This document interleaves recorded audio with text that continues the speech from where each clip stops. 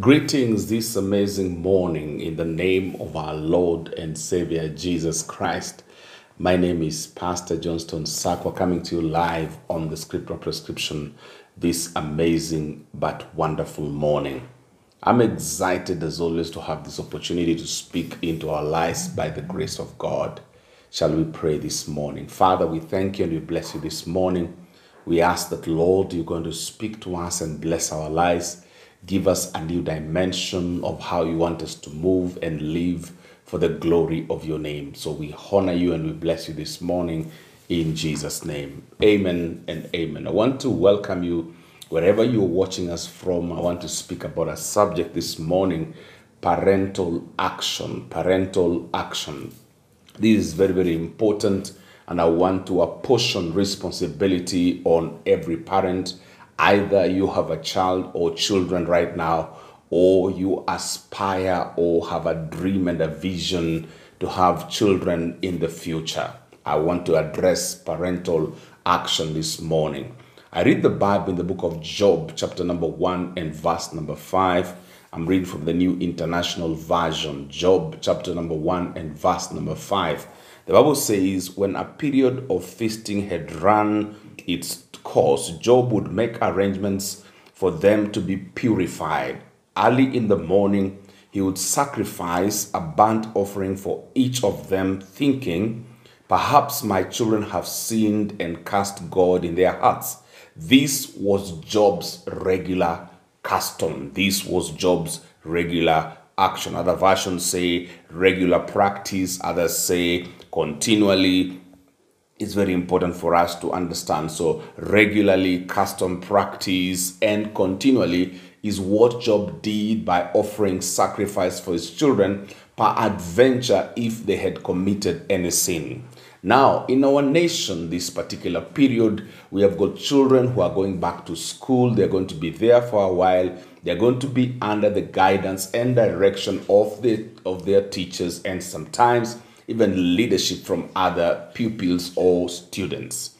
I want you to understand that though we are feeding these children to other people to take care of our lives, we do not abrogate our responsibility of spiritual control or guidance or cover by virtue of us being parents.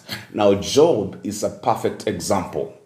When children had come, they were with him and they have had, a time of feasting. He always did a sacrifice, a burnt sacrifice for the Lord for them, just in the event that his children had done something despicable before God. Now, God has never despised a contrite and a broken spirit. Now, what this means that when you take responsibility to be able to mend and correct your relationship with God, God has never despised actions like those. So Job is a perfect example of what we should do as parents.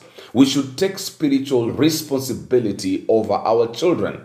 Now, when we are taking our children back to school, particularly in our nation or this country where the program for school is just now moving on, we have to do what we got to do as parents. We have to continue to look at God, offer our children before God, just commit our children, dedicate our children before God, allow God to be in control, to be in charge, to take responsibility over these children. And how do we do this? We have to give a sacrifice, an offering before God as a sign of faith, as a symbol of the control we want God to take over our children. Now, I'm sure if you attend to church, you could do this offering to your church. If there is a ministry that blesses your heart, you could do this kind of offering to that particular ministry that blesses your heart. But we must continually offer a sacrifice for our children, because when we see them out there, we do not know what is going to go on there. We can only by faith believe that our children will consistently focus on what God has called them to do. They will focus on their education. They will focus on their studies. They will focus to do the best they can ever do. But there is a role that God placed. There's a role that God placed on these children, in the sense that when we offer a sacrifice before God, now why a sacrifice? You see, we must be able to pay a price for God to be able to take control and charge. When we say we are born again, we believe by virtue of our faith in our hearts and our confession in our mouths that Jesus Christ is the Lord. So when we dedicate our lives before God, we take a step of faith. So when we do some actions, spiritual actions, we know that God is able to carefully interpret our action and give control over the lives of our children. If we want our children to do well in examination, we find them schools, we find them places where we want them to go and excel, and we pay the price. We pay school fees. We are able to motivate teachers. We're able to buy books for revision for these children. We're able to do everything we got to do to ensure that our children have got a ride where they can be able to shine and be the best that they can ever be. Praise the name of the Lord. So this morning, I don't know if you've ever done it before, but what you desire, the dream you want for your children, you have to do something. You have to offer a sacrifice so that God can be able to act. Now listen to me, you know, altars speak. Now, an altar is a place where you receive spiritual guidance and authority, a place where you give sacrifice. Now, altars speak. Altars have got a language. Altars have a voice. When you are giving a sacrifice before God, then God is able to act in your favor. And that's why I'm insisting this morning as we take our children back to school, as we dedicate them to go back to school and take their time as they begin in the season, we want to pray that God will grant them a spirit of excellence in the name of the Lord. I know there are also parents who are struggling to get the money they require to take their children back to school. We want to pray this morning that God will provide an opportunity in the name of the Lord.